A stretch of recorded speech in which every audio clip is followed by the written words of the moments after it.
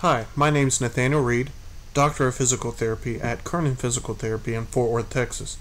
Today I want to talk to you about different types of headaches and some of the potential treatments for those type of headaches. So let's start with the classification. So we have primary and secondary classification.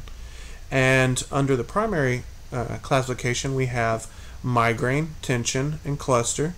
And primary is usually categorized for the symptoms.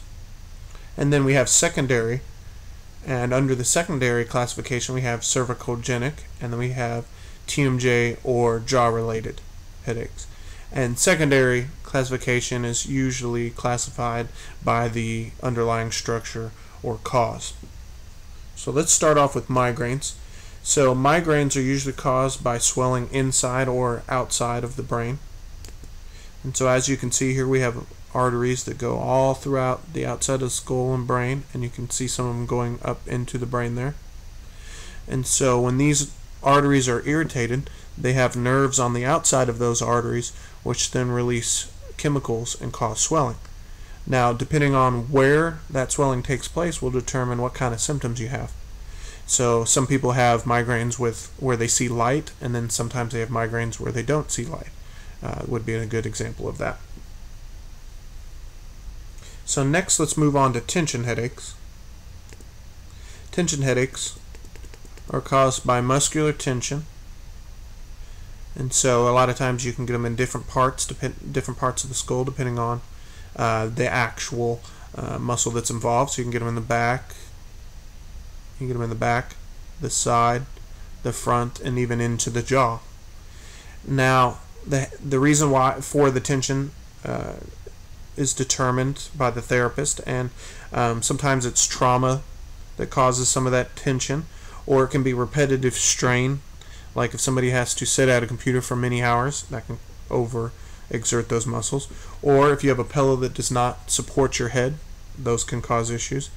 And then even some of the cellular devices that we use can cause issues. So when we're looking at this particular picture, you'll see that whenever we're at normal posture or zero, we have the normal weight of the head, which is about 10 to 12 pounds. And as we increase flexion by 15 degrees as we go up, you'll see that the forces that go through the neck also increase. When you have your body's not built for these increased pressures, and the muscles can't handle it, so they get overworked and overexerted. So most of the time people, especially if it's a cell phone, will find themselves in one of these last three categories here. Now let's move on to cluster headache. Now cluster headaches, they're extremely rare, and they also are extremely painful. And so cluster headaches, what we do know about them is that they are caused by barometric pressure, and there's some other reasons as well. They have dietary issues and so on, stress. But one of the main reasons is the barometric pressure that goes through the skull and brain. And you see here we have these little lines here, and these are actually joints that connect all the different bones together to make up your skull. Now, whenever those joints are offline, you can get swelling and then cause pressure that can go through the brain or skull and then cause your headache. So for an example, we have a sphenoid bone here, and as you can see, this one's kind of connected to a little bit of everywhere. So when we look at it by itself, it's rather large, the sphenoid bone. It's actually the cornerstone. It's kind of the central piece to the brain and skull. And the brain actually sits right here on this side. And so if any of those areas are irritated around it, it can definitely cause some issues and cause some of those headaches. Alright, let's move on to cervicogenic headaches. Cervicogenic headaches are usually caused back here by C0, C1, and C2. These are just names for each of these vertebrae, and C0 of course is your skull. And so you have a nerve known as the greater occipital nerve here, and this particular nerve, when it's irritated, it can cause visual issues, it can cause sound sensitivity, and it can also cause nausea. So some of the ways that it gets irritated, because one of these top joints in the neck here are offline, or you can have some of the suboccipital muscles located here that irritate it and then cause some of those issues. And then you even have other muscles that lie on top of it that can also irritate it. And then call that condition occipital neuralgia. Then we'll move on to TMJ. Now your TMJ is your jaw joint. So when we look at your jaw joint, you can see that here. And what happens is there's a facial nerve that actually causes irritation in some of the muscles. So when we're looking here at this facial nerve, you can see that the facial nerve goes to all the different nerves that help us chew.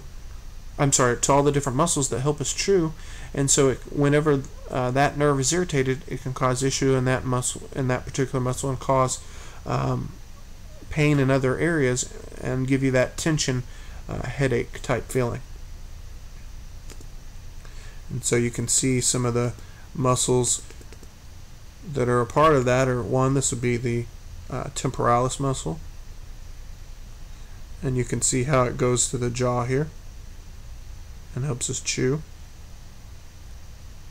And then you also have masseter muscle, which is this one here. And then there's some other muscles deep beneath here, medial and lateral pterygoid, that can also cause issues. And again, it sends pain from one area to the other. Now, some of the possible treatments that are available out there, there are a lot of them that we can do as part of our headache program. Now, we just briefly showed you some of the causes of different types of headaches, but there's a lot more to it. A lot of times you can even have two types of headaches together. You can have a tension headache that turns into a migraine headache, and you can have a number of different causes causing these. So you need a thorough exam to determine what treatments are best for you.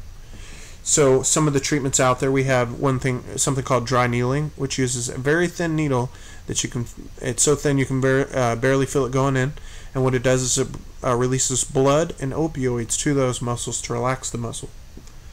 And then we have something called nasoskeletal release, and that's a little balloon device that goes in and tries to align some of those bones that I was showing you when we talked about barometric pressure.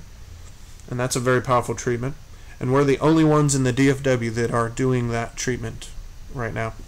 And then you have manual therapy, so we use hands-on techniques that can help align things and get muscles to relax.